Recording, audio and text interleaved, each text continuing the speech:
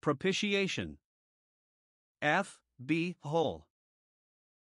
Extracted from Scripture Truth, 1915, Volume 7, page 248. In view of present-day tendencies, the frequent restatement of fundamental truth of the simplest nature is never out of place.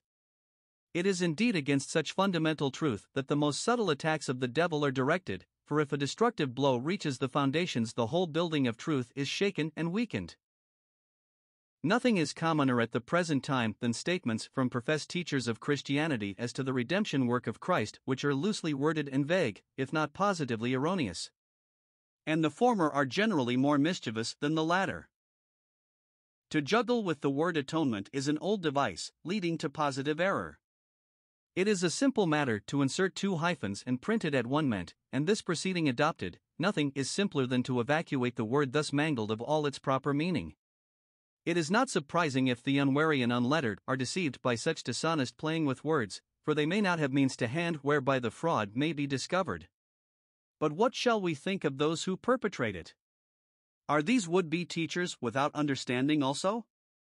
We would fain think so, for the only alternative is to regard them in the light of those who willfully corrupt the Word of God. For what are the facts of the case? They are these: atonement is an exclusively Old Testament word. It appears once in the New Testament of the Authorized Version, viz.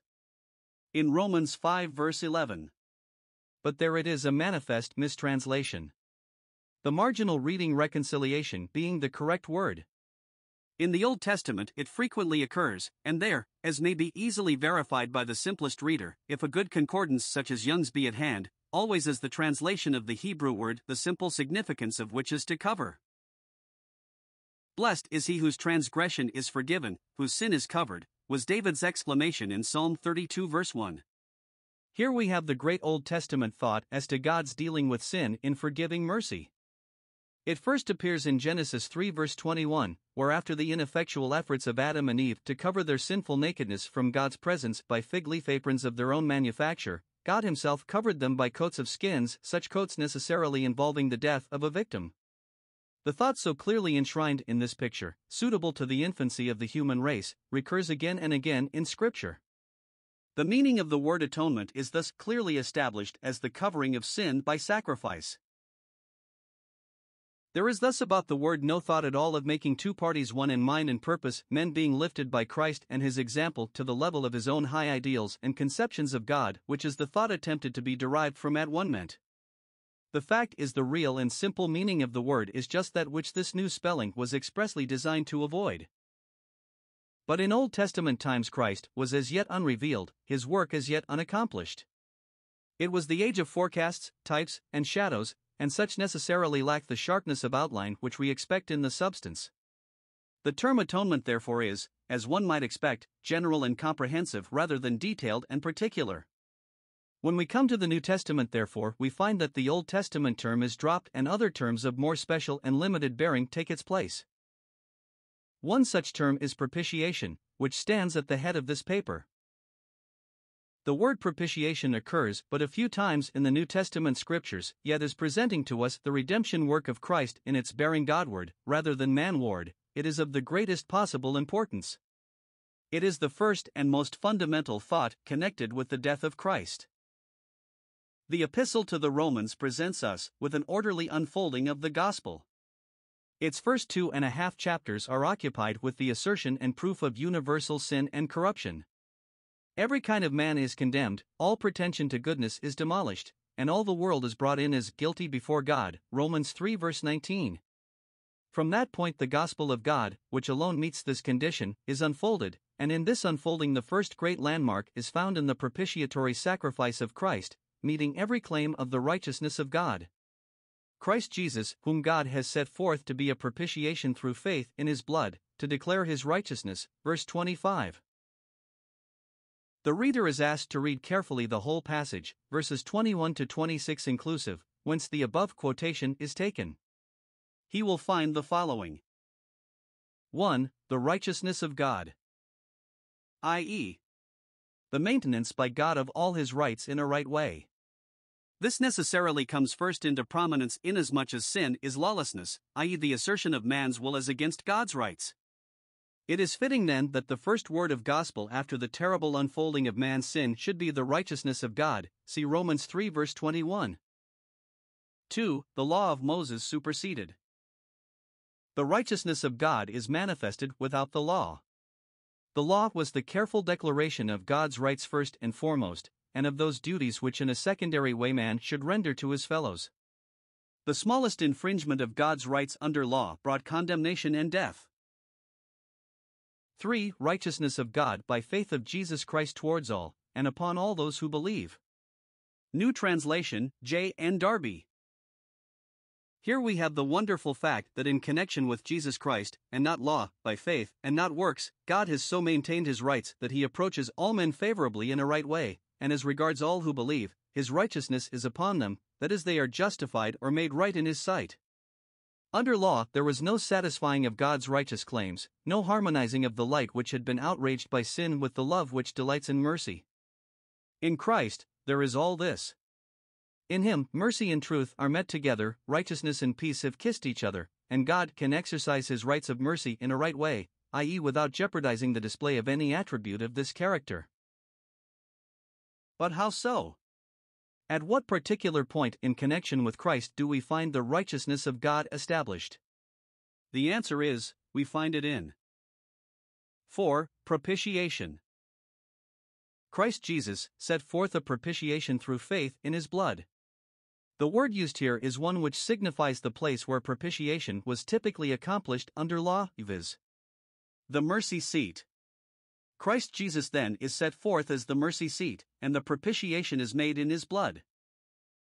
The type may help us as to this. In keeping with the instructions given in Leviticus 16, it was the duty of the high priest to enter the Holy of Holies once a year, not without blood, as Hebrews 9 verse 7 says, which he offered for himself and for the errors of the people.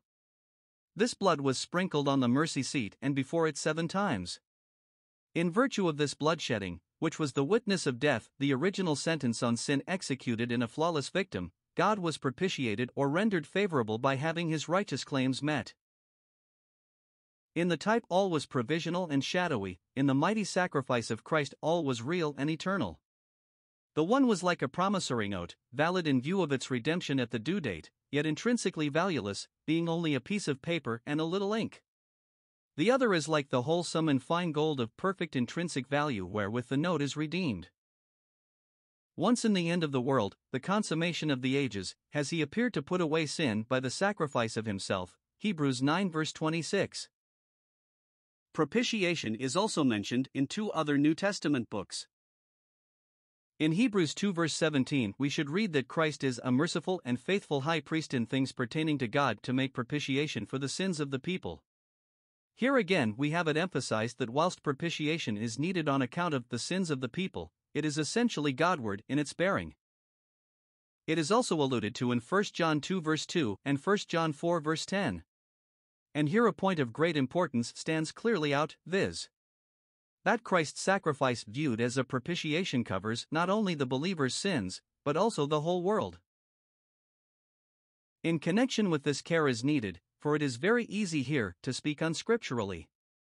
Nowhere are we authorized by Scripture to speak of Christ dying for the sins of everybody in the sense that he was everybody's substitute. On the other hand, we are nowhere authorized to limit the bearing of his sacrifice viewed as propitiation. In this connection its scope is nothing less than the whole world.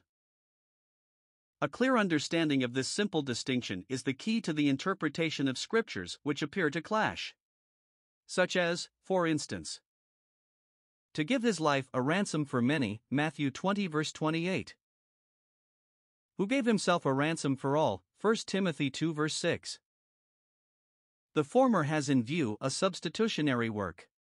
He died as a substitute for all who believe, hence they must go free, righteousness demands it. He did not die as a substitute for all, else all must go free. The latter has in view a propitiatory work, i.e., the meeting of the divine claims apart from the question of its application to individual cases.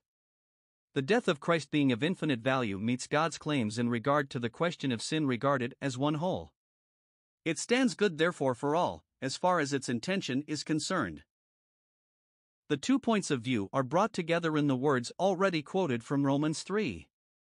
Righteousness is truly upon all them that believe, that is substitution in effect, it is just as much towards all in intention and offer, and this is connected with propitiation. No illustration runs on all fours, but there is a distinct analogy traceable in the schemes of insurance which have become so common in connection with publications such as diaries.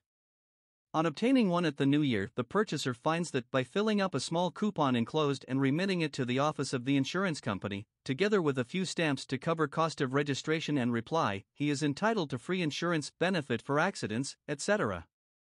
The benefits offered do not appeal to some and they neglect it, others register and qualify for them if an accident befalls them.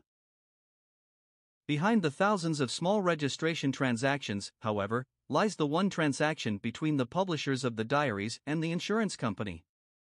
A check running into thousands of pounds has been paid by way of premium. It is not paid by way of covering any individual claim, for at the moment no one knows what claims, if any, there will be, though of course in effect it does cover every individual claim which can be sustained under the terms of the policy. It is paid rather by way of satisfying the claims of the company as a whole in regard to the liabilities they assume. Being thus satisfied, they are favorable, propitiated if you will, towards all who purchase the diaries and therefore willing to consider them as definitely insured if registered. Let the many small registration transactions represent that which takes place in conversion. Then it is that we each for ourselves, one by one, register under God's great salvation scheme and discover that the price paid in Christ's redemption work suffices for us, so that we may look back and regard Him as our substitute. Then it is that we gladly sing, "'Tis done, the great transaction's done. I am my Lord's and He is mine." We sing rightly, for the transaction between the soul and God at conversion is indeed great. Infinitely greater, however, is that other transaction. One in contrast to many. The one paying of the great premium price which the claims of God's righteousness and outraged holiness demanded, the propitiatory sacrifice of Christ. Its primary object was, we repeat, the satisfying of divine claims, its bearing Godward, though in its ultimate effect the need of the repentant sinner is met. At the same time, be it clearly understood, both propitiation and substitution were accomplished in the one sacrifice of the cross. It was there that He stood as the ransom for all. There too that Jehovah laid on Him the iniquity of us all, i.e., of all repentant believers. The foregoing scriptural distinctions are of great importance to those who preach the gospel. They should be carefully observed by those who would present the divine message without obscurity. The great theme of the preacher going forth as a herald into a world of sinners is propitiation. He preaches Christ's work in that aspect, showing that thereby a righteous way has been made by which judgment against sin is deferred, whilst forgiveness and salvation are made available for all, and are being preached amongst all nations. He speaks also of repentance and faith, and announces that all who believe are justified from all things, thus leading up to substitution. This latter truth is, however, more particularly that which is needed by the awakened and anxious sinner to lead him into peace with God. In so saying we do but follow the order divinely worked out in Scripture. Propitiation is found in Romans 3 verse 25. Substitution in Romans 4 verse 25. Peace with God in Romans 5 verse 1. One thing more. Behind the truth of propitiation lies the fundamental fact of the anger of God against sin, which expresses itself in penal retribution.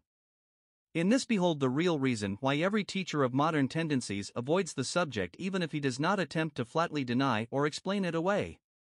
And yet how oft reiterated in Scripture! Terrible indeed, yet staring us in the face upon almost every page of our Bibles. God hates wickedness, He is angry with the wicked every day, and ultimately the wicked shall be cast into hell, whether men believe it or not. Let us boldly maintain this great truth of Scripture and suffer no strange or misty statements to loosen our hold upon it. Depend upon it, it is fundamental to the last degree.